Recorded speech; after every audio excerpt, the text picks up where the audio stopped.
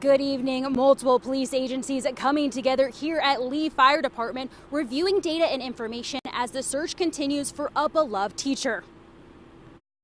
Massachusetts State Police, Lee Police Department, and first responders with the help of ATVs and canines searching private property near Church Street Thursday afternoon for Shaker High School English teacher Megan Marone, who's been missing since Sunday, according to Massachusetts State Police.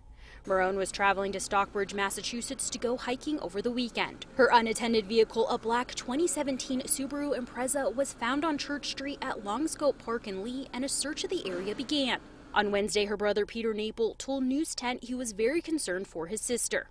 She's been out there 2 days that we know of, but there's been an extensive search for the last 36 hours and nothing has been turned up. I feel like I knew her better than I might know a lot of the teachers in the district. Kathleen Skills, Deputy Superintendent for North Colonie Central School District, says Marone has been an English teacher at Shaker High School since 2018 and says Megan is a wonderful poet and big fan of the outdoors. She's an avid hiker, and so she would hike a lot on her own.